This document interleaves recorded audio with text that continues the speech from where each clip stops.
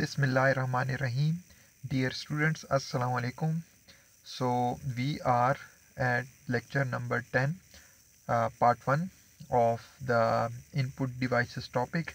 So today we are going to continue whatever we left in the previous lecture. In the previous lecture we discussed different types of input devices. So there is a great variety of input devices that you face in your daily life.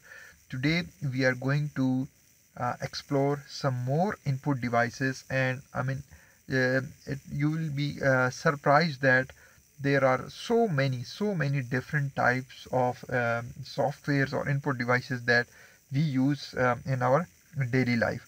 So with that, let us see the objectives of today's lecture. So previously we defined what is input. We define list the characteristics of the input device, and we also describe different mouse types, summarize how pointing devices works. Then we discussed voice recognition systems, we discussed different types of mobile users and how digital camera works.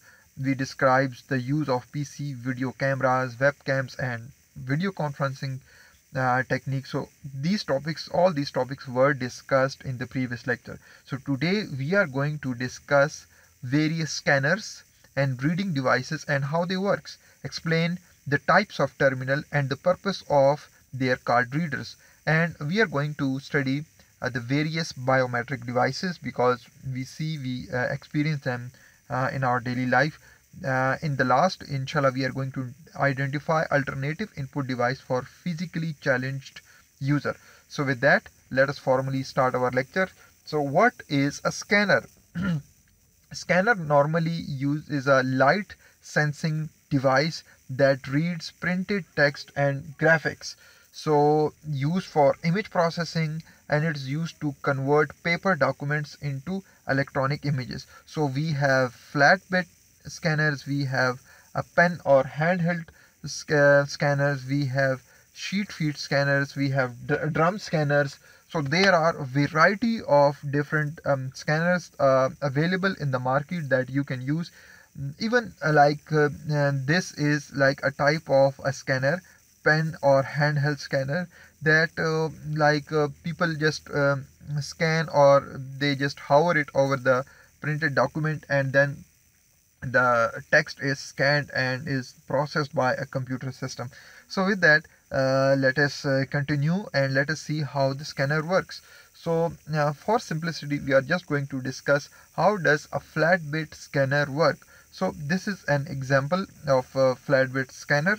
We insert or we place a document inside it, and then it scans that document, and then the document is converted into a digital form where it is further processed by a computer system. So let us see this process in a step-by-step fashion. So in step number one, a document to be scanned is placed face down on the glass window. So this you can see this step number one. And then in step number two,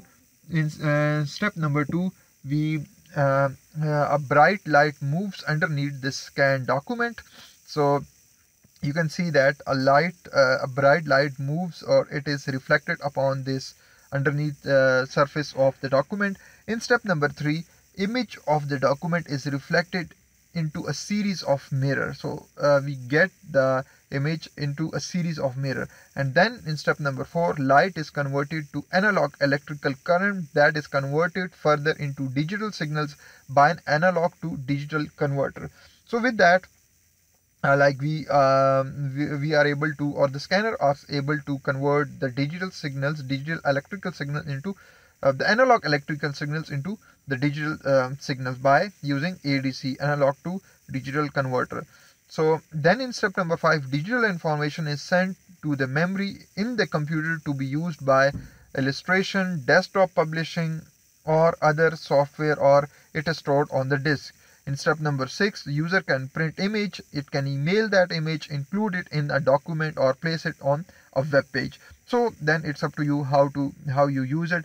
But this is at a very abstract level. We have now discussed that how an image is scanned and is converted into analog electrical signal, and then those signals are further converted into digital forms, and then they are further placed inside memory, or they are transferred to the computer processor for further processing. So with that, let us move on. There is another type of input device called optical reader, device that uses light sources to read characters, marks or codes and then convert them into digital data. So optical character recognition reads character in OCR font. Optical mark recognition reads hand-drawn pencil marks such as small circle, and so you can in a very simple way, optical character recognition can read characters that are printed on the um, on the paper or on your document. And optical mark recognition reads hand drawn pencil marks such as small circle or etc. We also have a barcode reader. So all these are the type of optical readers. Let me repeat: optical character recognition reads character in OCR font. Optical mark recognition reads hand drawn pencil marks such as small circle. And then we have a special type of optical character readers called barcode scanners. And then we have a special type of document called turnaround document. Document that you returns to a company that it sends it. So this is a type or an example of turnaround document. Portion you return has information printed in OCR character. So now these characters can be scanned or they can be read by the OCR characters. So here you can see OCR characters indicate the amount due and the account number, whereas this information, this portion is returned with the payment. So this particular area, let me show it to you by using the highlighter. This particular area is directly read by the optical character reader, and I mean you save a lot of time and energies, and the data is further processed by a computer system. Then we have commonly you people have seen this device in your daily life. We have a barcode scanner, uses laser beams to read barcodes. So these are examples of barcodes. Normally you see them in utility stores or in large superstores. So these are another example of barcodes. Like they are a light beam or a laser beam is like reflected upon them, and then the data is further read out, and then the input signal goes inside the computer system for further processing. So these bars have special meanings. There are different types of barcodes. So what is a barcode? I mean so identification code that consists of set of vertical lines and spaces of different widths. So this is an example of barcode. Normally a universal product code, UPC code, is printed that will tell you the price of or the other attributes of an item that you want to sort. So this is an example of barcode. Here we have number system characters identify the type of product, manufacturer identification number. In this case we have a codec, so it identifies the manufacturers of this item. And then we have item number, like a box of 4 rolls of films. And then these barcode represents check characters, verifies accuracy of scanned UPC symbol. So this is used for scanning and verification and authentication of your barcode. Okay, with that we move on. What are some widely used barcodes? So we have code bars, code 39, European article numbering. We have interleaved barcodes, postnet numeric encoding techniques, and then universal barcode. So all of them have special meaning. All of them are used widely throughout the world, universally. You can use them, like you can see them, even you can download them from the internet, and you can then further process them, use them in your own business or in your own shop. And then it will provide a lot of benefit to you people. All right, so we have another type of input device which is called magnetic ink character recognition reader, MICR. It can read text printed with magnetic ink. So this is a check. Somebody has written this check, and this is a human written text. So this magnetic ink character reader has the capacity or ability to read this text. So this is amazing. So can read text printed with magnetic ink. Bank industry almost exclusively use MICR for checks processing. So here you can see this is a bank number, account number, check number, and check amount. So further, this device also save a lot of energy and a lot of time for the bank employee. And then we have different types of data collection device. They obtain data directly at location where transaction or event takes place.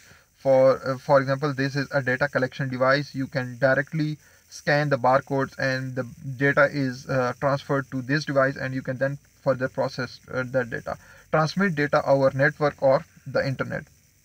And we have now a latest QR codes, quick response code system that were invented back in 1994 by Denso Waves. Its purpose was to track vehicle during manufactures. It is designed to allow high-speed component scanning aimed at mobile phone user. We normally also use it for mobile tagging, etc. But you have seen this thing in a lot of on the internet or on a lot of